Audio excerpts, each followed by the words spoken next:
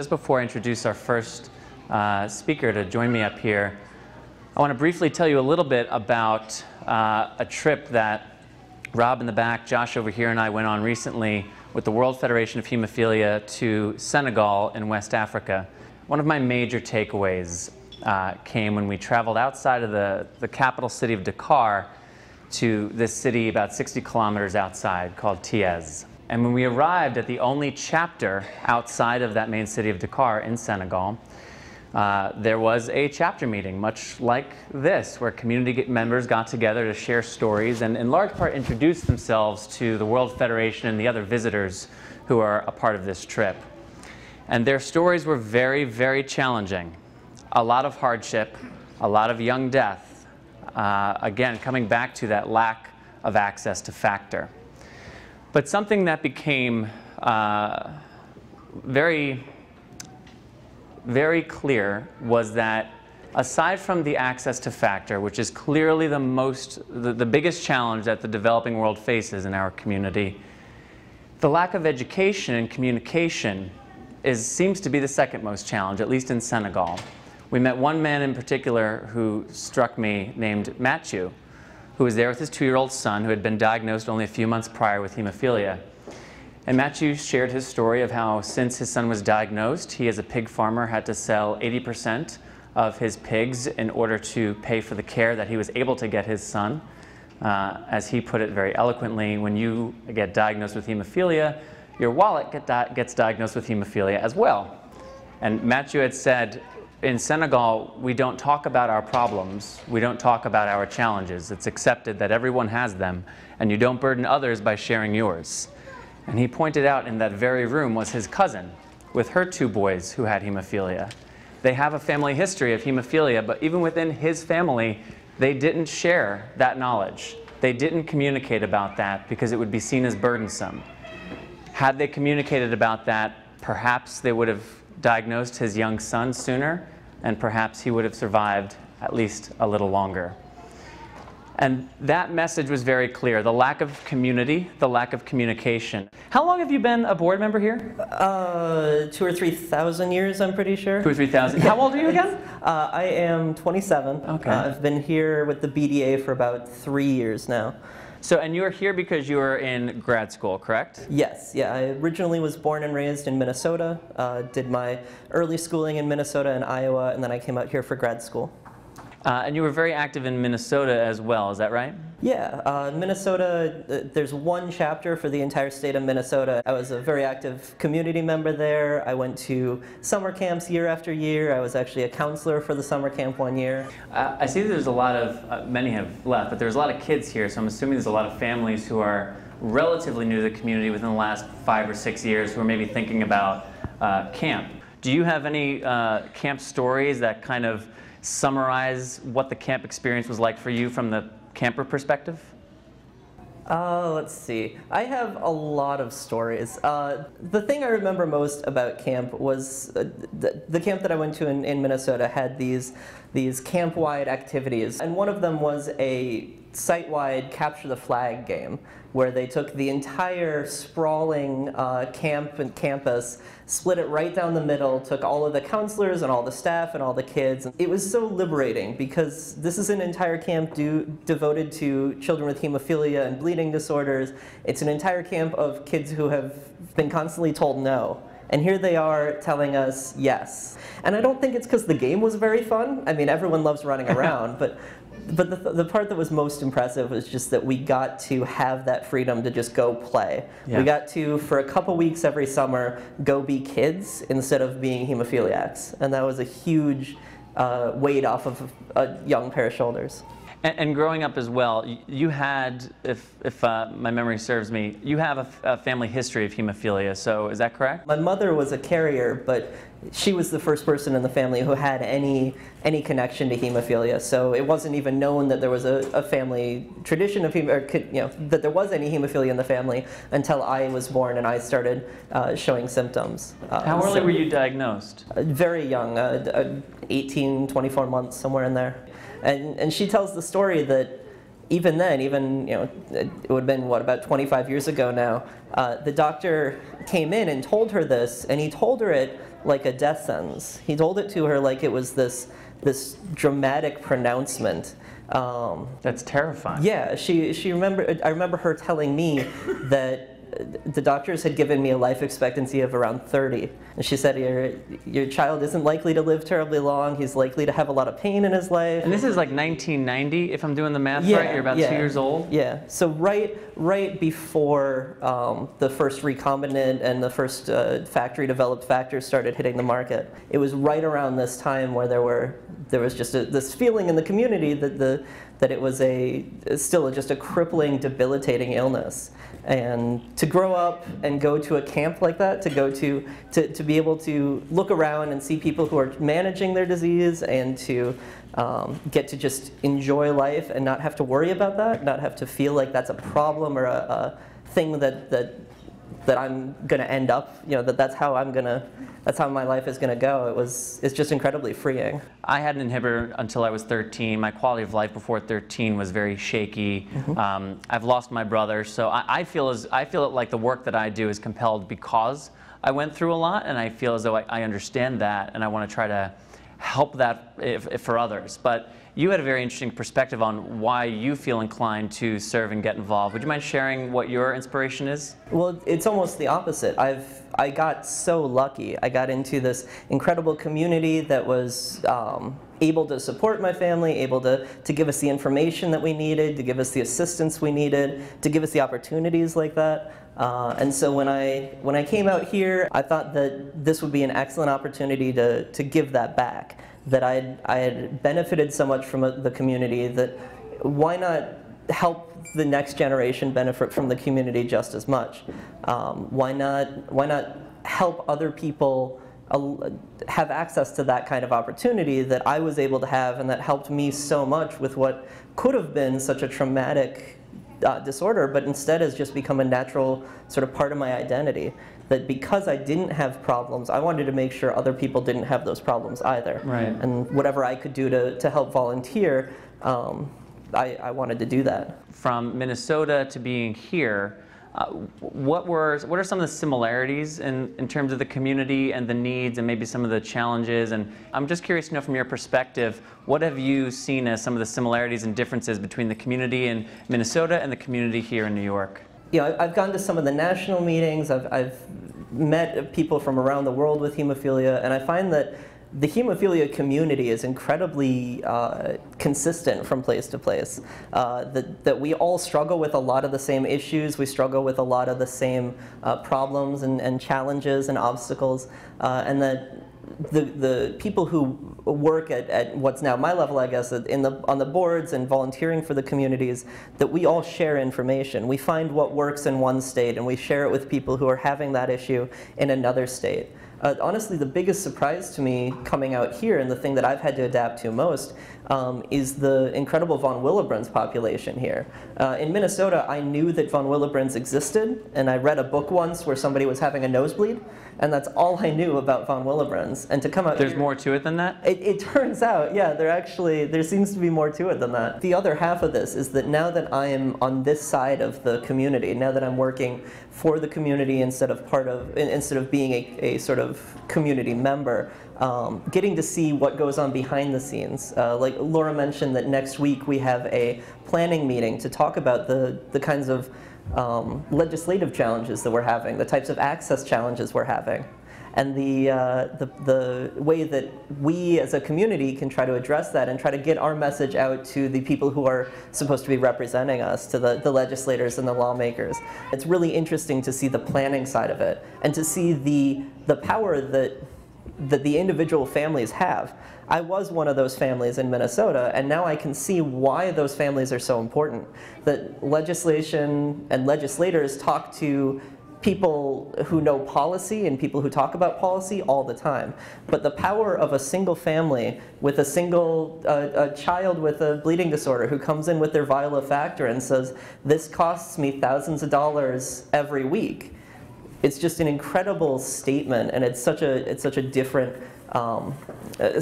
narrative and a different power that we can't have just as policy people, that you need families and you need communities to be involved in that. So I think you've just kind of said it. The most important thing from an advocacy perspective that someone can do, or I shouldn't say the most important, but one of the most important, is to participate in things like Albany Days on the regional level or on the state level, and Washington Days on the federal level, to speak directly to legislators about what our experiences and what our needs are. What is something that someone could do who maybe can't participate during Albany Days or Washington Days? The most important part of what we do with advocacy is address issues in the community. And so if we don't hear about those issues, and if those don't get raised with us, we can't best work to be advocates. So the most important thing that people in our community can do is keep us informed. They can keep in touch with us. They can let us know when they're having issues with anything related to hemophilia. If there's an issue with the type of insurance that you've got, if there's an issue with access to care, if you're having trouble with anything, letting us know that, not just for advocacy, but for our board and our chapter as a whole, being useful is what we're here for. Being able to help you and assist you and get any care or any assistance that is needed out there. That's our job, because any issue that one person is having, at least another dozen families are having. And that one family that's brave enough to stand up and let us know is the family that's going to affect the change in the community. So switching gears now, again, a lot of families are here. You have a sister, and we were talking earlier this week about how growing up, there was an interesting dynamic when it came to being a part of the hemophilia community or the bleeding disorders community from the sibling perspective. Can you share a little bit about that dynamic between you and your sister growing up and kind of where that turn took place? Sure. I'm a little worried though, because this is going to end up on YouTube, and I just know she's going to find it and call me up, someday. But I'm going to email it to her directly. Actually, we were talking about that. Yeah. Most of the time that I was really active in the hemophilia community was in this time where she and I didn't exactly see eye to eye on all things. She didn't necessarily feel like it was inclusive for her a lot of the time, so it was difficult. It definitely put a bit of a strain on our sibling relationship. Is there anything that you could share with parents here, strategies that maybe they could apply in the household if that is something that comes up? It's funny to say that being diagnosed as a carrier is a blessing in some way, but in terms of what we've discussed, that dynamic, actually having a diagnosis that made her more directly a part of the community is something that you said helped. But if that's not the case, what are some things that parents can do to try to help curb that friction among siblings? I don't want to, not being a parent myself, I certainly don't want to make prescriptions or anything. That a lot of the programming we saw was directed at the hemophiliacs. And when it wasn't directed at the hemophiliacs, it was directed at the parents. But there wasn't really much discussion about families at all. So taking a little bit of time to talk as a family, talk about the way that the hemophilia affects even the children that don't have it. Is that something that you guys on the board talk about, the siblings, specifically siblings, and how to account for them in programming?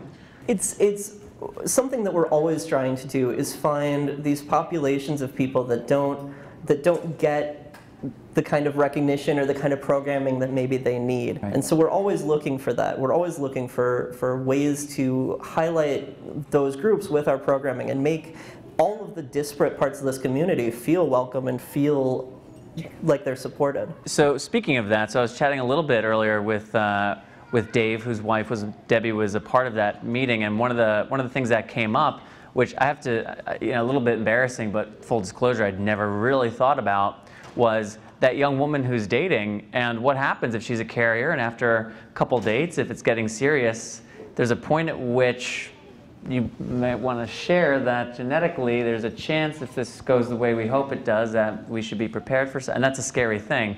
And I know for me, when I was dating, I was very aware at a certain point, not at first, because I'm very open about having hemophilia, and I always have been, but at a certain point I did start to feel as though this is actually impacting these interactions. Have you found that at all in terms of dating or in friendships or in any of your personal relationships? Has the role of being a person with hemophilia impacted the way in which you interact with people? I think it has, but for me it's been mostly positive. Like you said, I've always been somebody who's been very open and upfront about this. I always wear my medic alert bracelet. I always inform people in appropriate situations if they need to know. All of my friends know. They all call me bleeder. They all, you know, they're very aware. They even have the lingo down. Yeah. Wow. When I was younger in elementary school, I played soccer. And my team knew, because I had to tell my coach that, you know, if I got hit in the head with a soccer ball, this is a bigger deal than if any of the other kids did. Right. And my team sort of, some of them scoffed, some of them were teenage boys, you know, like teenage boys would be, but others were actually kind of supportive, and they would want to make sure that I did my shots before the games and that I took care of myself before games to make sure that I was able to play and participate. As far as dating life goes, I know that it's always been something I've been upfront about. It's an important consideration because I do want to have children someday. I do want to, you know, raise a family, and that's something that I'm going to clearly have to be very upfront about and have to acknowledge. But I'm always kind of shocked that just the change in my lifetime means that the idea of going into things and having a kid with hemophilia or having somebody who'd be a carrier, that's not a scary proposition to me anymore. Not like it was when I was born. Right. You know? And so it's a thing that's worth considering. It's something that I'm definitely very upfront about. But it's not this shame, or it's not this hidden information, and it's not a fear that it could have been before. Now it seems like the worry is much more about how to manage it and how best to control it and deal with it, rather than how to even live with it. So tell us a little bit about what you've experienced with Lorenzo when it comes to going to the ERs and trying to advocate for yourself. I found that I am educating the providers, and the majority of them are not receptive to what my husband and I are telling them, and want to run a gamut of testing when I'm holding a little bottle of factor that said, all you need to do is mix this and do an IV and put it in, and he's going to be good to go, and you can have us in and out in 10 minutes. And it's, no, he could have a fractured foot or this or that, and it's, no, that's not it. Could you please call the hematologist on call? And so that in itself has been a pretty big challenge, that, you know, the HTC isn't always open, and when you go to the emergency rooms, some providers, you have to learn how to keep that firm voice and really say, hey, you're going to listen to what I have to say. So Lorenzo is diagnosed as severe? Is that correct? Or moderate? Oh, no, we were talking about this. It's been... I would say moderate. Right. Mm-hmm. And as of now, he's treating on demand, so Correct. There's not factor in the home. Right. Is that something that you are considering because of these experiences? Because one of the things, as you were saying earlier, Jeff, about kind of some of the universal truths within this community, it seems as though people having problems at emergency rooms is just a reality of our community, because they don't know, because we are a very small population. So have you considered keeping some factor in the home and getting a prescription in the home so that when he has these bleeds, you don't have to go through that? We have talked about it. So we do have the factor in our home, and we bring it to the hospital, but we would like to get to the point where, you know, we're infusing Lorenzo and we avoid the whole ER trip. But he's to the point where he'll sit, he'll watch the infusion. He's pretty good about letting us get to him and give him the infusion. So. Share with us a little bit about your family history with hemophilia, what you knew to expect when you found out you were pregnant with a boy, if anything. Give us a little bit of backstory. So I was told that I could or could not be a carrier. And when I was pregnant, I was told, no, you're 100% a carrier. So that was a news flash. But we really didn't know too much. I knew my dad had it. I've never seen my dad give himself an infusion. And he just kind of carried on with his business. He was just generally kind of quiet about it. Yeah, very quiet about it. And that's kind of where we took the approach with Lorenzo. we're going to remove this stigma, and he can be proud of who he is. And yes, he does have hemophilia, but that doesn't mean he needs to be debilitated by it or not proud of who he is. When you met your now husband and you knew you could or could not be a carrier, was that at all a part of your consciousness at that time? It was. I brought it up, after we were dating and started getting serious. I said, I could be a carrier of hemophilia. And it was like, oh, okay, sure, whatever. Like, who knows what that means? Took it in stride? Yeah. So then we decided to get married, and then, I ended up getting pregnant, and we were like, okay, so we should probably get some more information about this. He was 100% supportive about it, and I think it was just talking to people, finding out what it meant, and going from there to see what we were actually going to have to be dealing with. And once Lorenzo was born and diagnosed, how quickly were you involved with the community and learning from other new parents and other folks in the community? When did that start? I would really have to say it was probably after the first year. The first year was kind of like that paranoid mom of, oh my God, is there something going on? Is this more than just him coughing on something? Right. But afterwards, and dealing with it and really letting it sink in, because it actually took a while for that to happen. At what point did it start to sink in? I'm curious. Honestly? Yeah, why not, huh?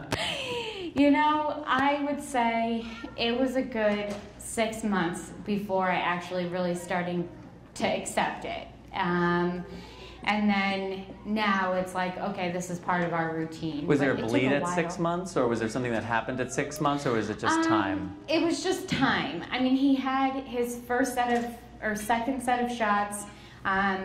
He had an immunization. It ended up causing a bleed, so he had a large hematoma on his thigh, and it was actually the first time that we actually had to deal with anything. So that was reality check number one. And then along the way, a few things would happen, and I would keep getting that reality check. I mean, Lorenzo he's a pretty good case of best case scenario of hemophilia. So we're very fortunate of that. So every now and then we're reminded, oh, here we go.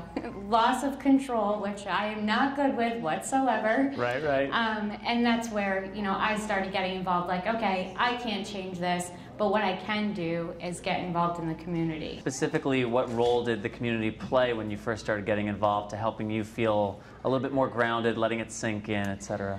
I think, honestly, it was our friends and family. It was the HTC staff who were 100% supportive. We're just starting to connect with families at this point with bleeding disorders for Lorenzo to interact with.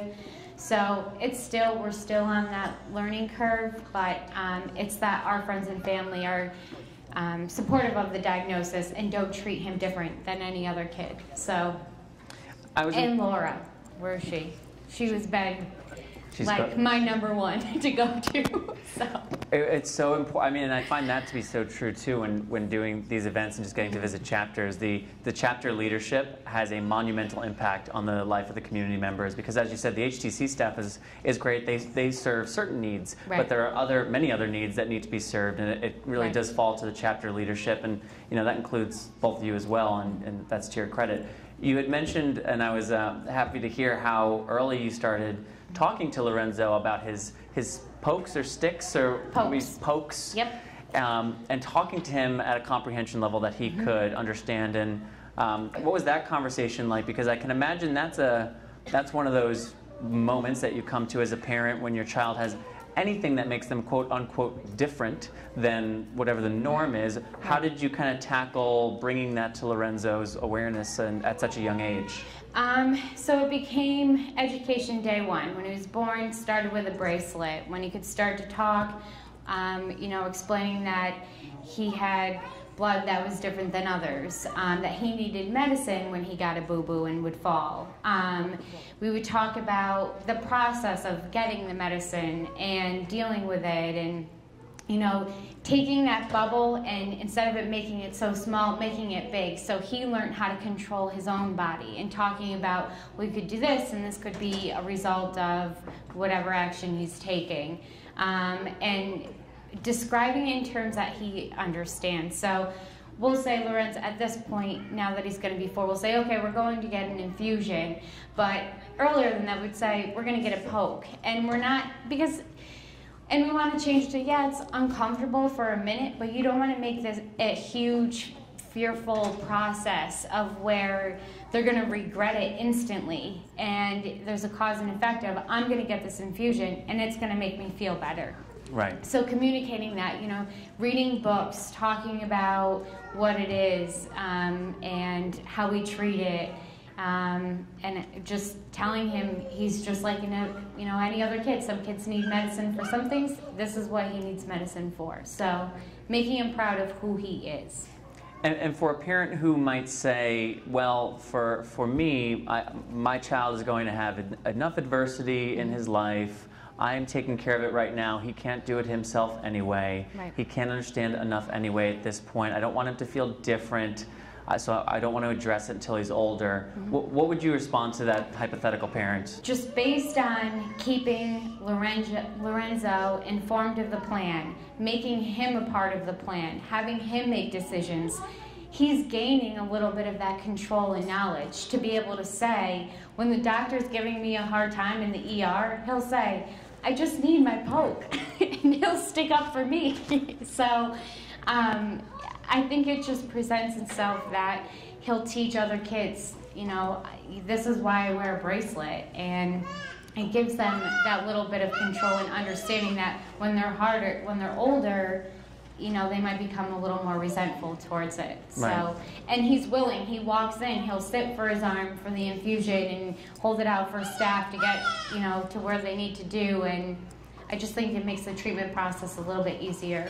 We've known each other for a very long time. Yeah, for very long time. Yeah. Since Can you guys hear Chris 14, okay? 15, 16. That's better. Like that. Is it Yeah. better? Hello? I'd say even longer than that, because we met at Double Yeah, H we did, yeah. forever ago as campers, then as counselors, and now we're just 2 dudes living in the world together. Hanging out, you know, Yeah. having a good time. So we talked about it with Jeff a little bit. Can you talk a little bit, and actually specifically, since you and I, we went to a camp where it wasn't just kids with hemophilia. When we were campers, Yeah, right, it was kids that had, I mean, the #1 population served there. I remember one time in the late 90s, early 2000s, it was hemophilia, HIV, sickle cell anemia, and then I think after that, cerebral palsy. What did being in such a medically diverse community, and you know, something that Michael knows about too from Double H, what did that do for you as a person with hemophilia at such a young age? Well, you know, I came in, you know, thinking I have this disease, this ailment, and you know, it's kind of it's a tough thing to go through as a child, I think. And you know, you guys were talking about Lorenzo a second ago, and I kind of had flashbacks with my childhood, and my parents treated it the same way, and it's very empowering. I think it's a wonderful thing that you're doing. Just starting the dialogue so yeah, young. absolutely, starting it so young. And so yeah, going into Double H, I got to see a vast array of illnesses and problems, and some of them are quite severe.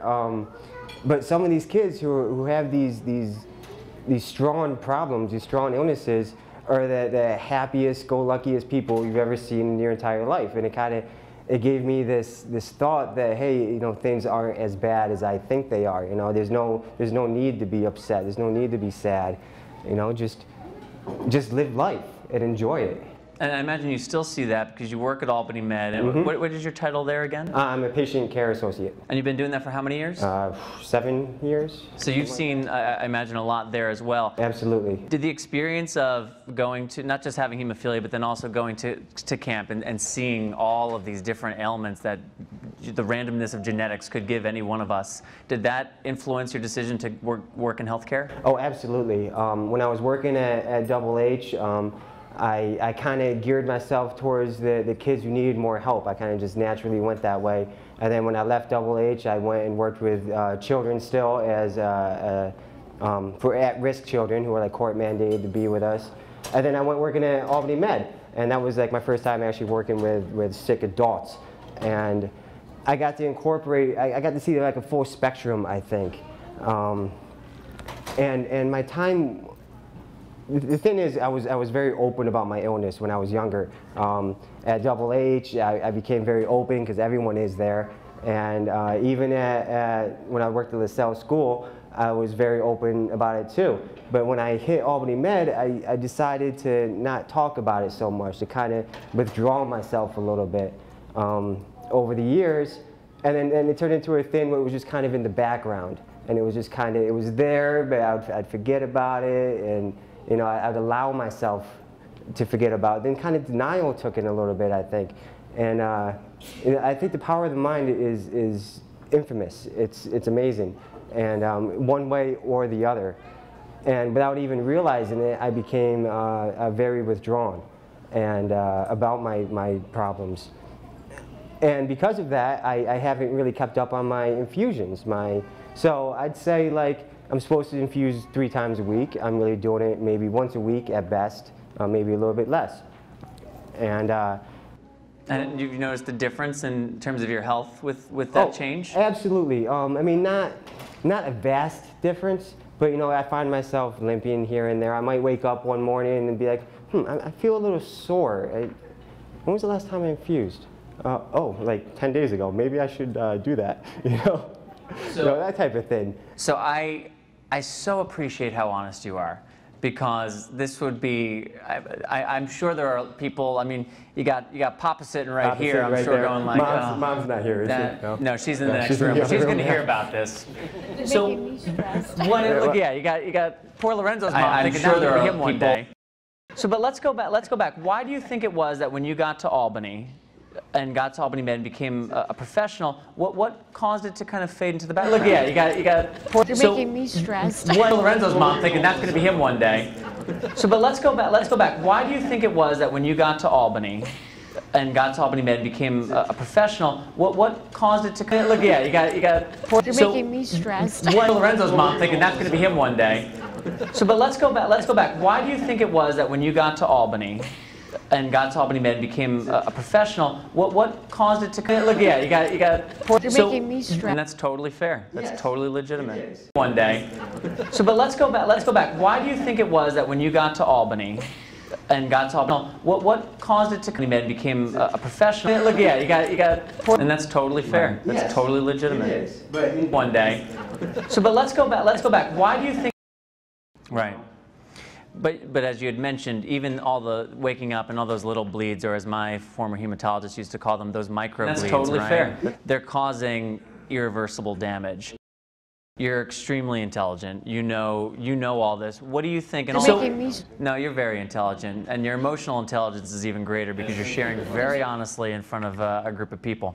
What do you think it is that? What's that switch? What do you think is preventing you from saying, all right, I'm going to stick to my 3 times a week. I'm going to log to make sure I do it. I want to enhance my quality of life. What do you think, if you had to put a pin on it, is that hold? Saying, all right, I'm going to stick to my 3 times a week. I'm going to log to make sure I do it. I want to enhance my quality of life. What do you think, if you had to put a pin on it? Well, you know, saying, all right, I'm going to stick to my 3 times a week. I'm going to log. Have to talk to them about it, like to make sure. You can be infusing in your bedroom and not change your social interactions, right? What do you think, if you had to put a? Well, you know, my 3 times a week, I'm going to log. Necessarily have to talk to them about it, like you can not change your social accountabilities, right? But like I said, what do you think, if you had to put a? Well, you know, my 3 times a week, I'm going to log them about it, like you can. All right, so I'll make you a deal. Starting tomorrow, I'll be your hemophilia accountability buddy, and we're going to give each other our regimens. Because I travel all the time, and sometimes I'm like, I'll do it in the morning, and it's fine, but you know what? I shouldn't. Let's you and I be text buddies, and let's hold each other accountable. We'll try it till the end of the year, and if it seems to be going well, maybe we'll carry it into the next year. Necessarily, is that deal? All right, deal. Here we go. We're accountability buddies now.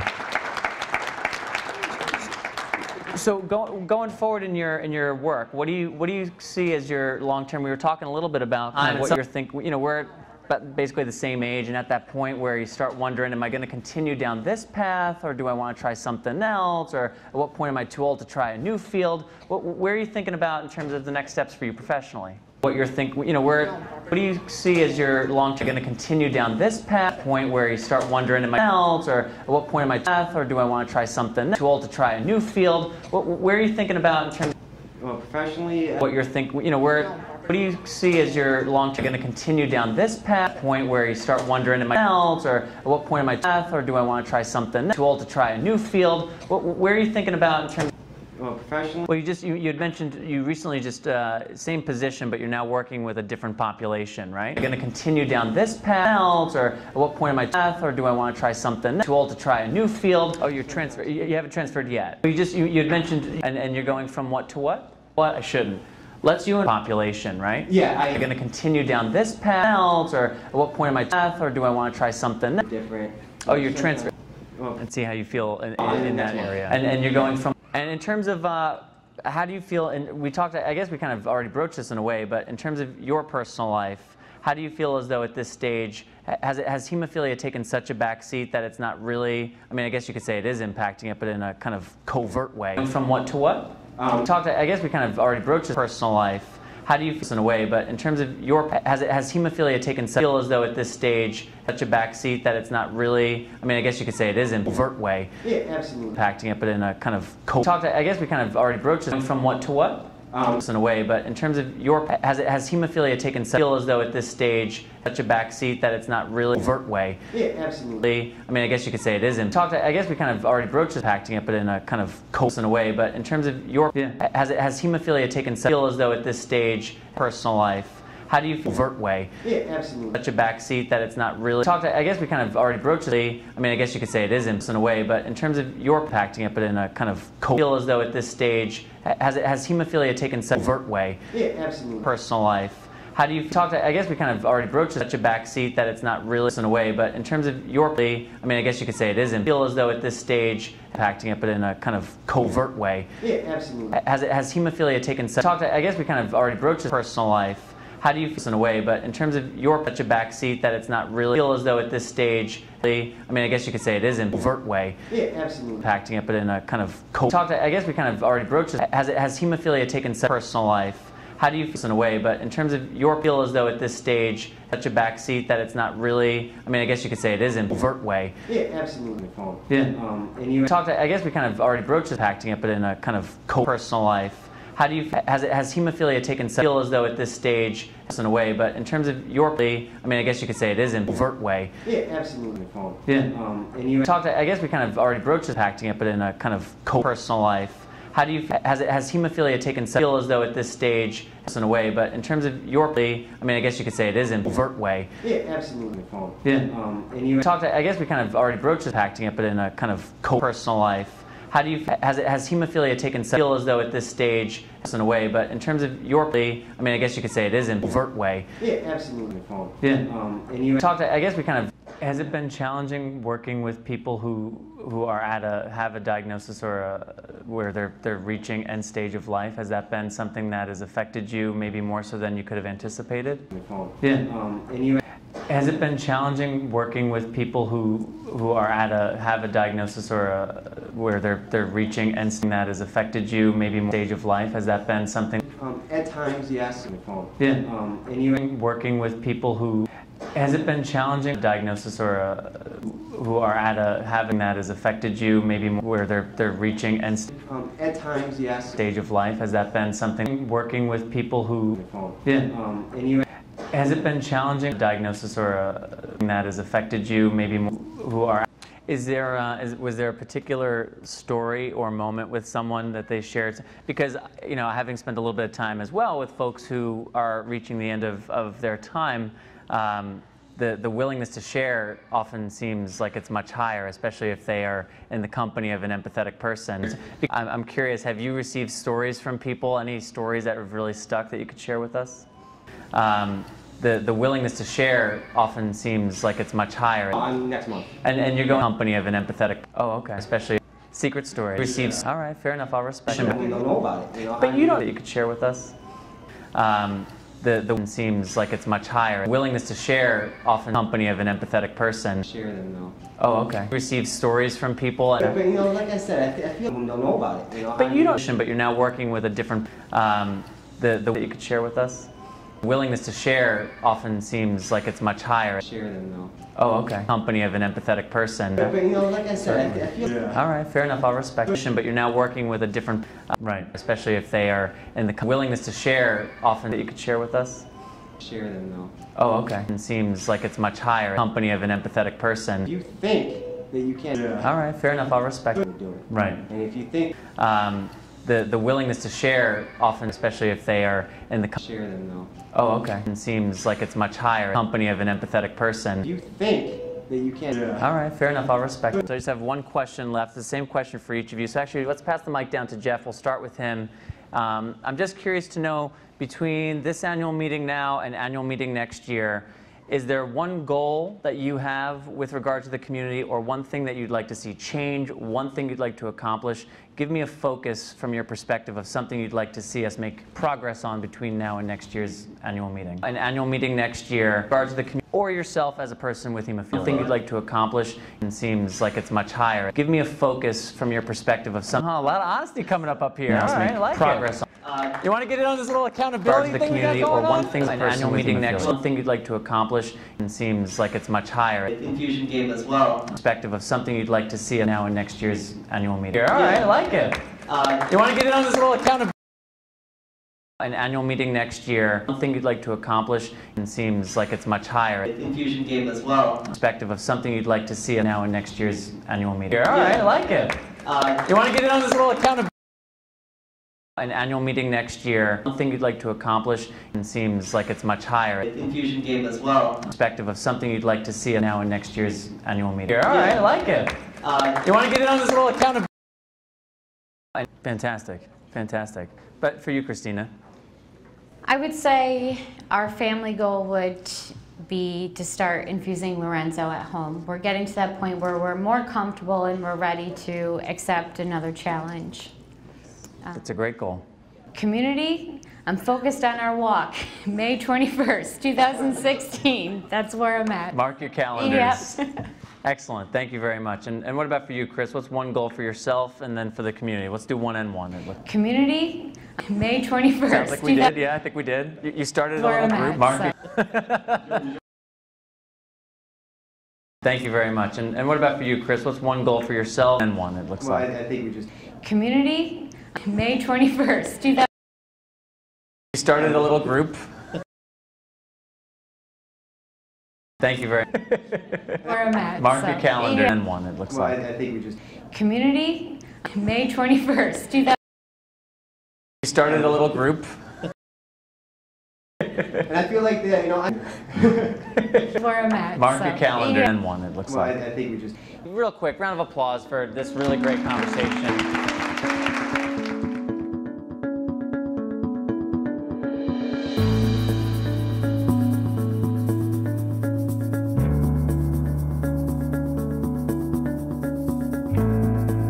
To watch video from any of our previous Powering Through sessions, visit poweringthrough.org, or to learn more about National Cornerstone Healthcare Services, NCHS, visit nchswecare.com.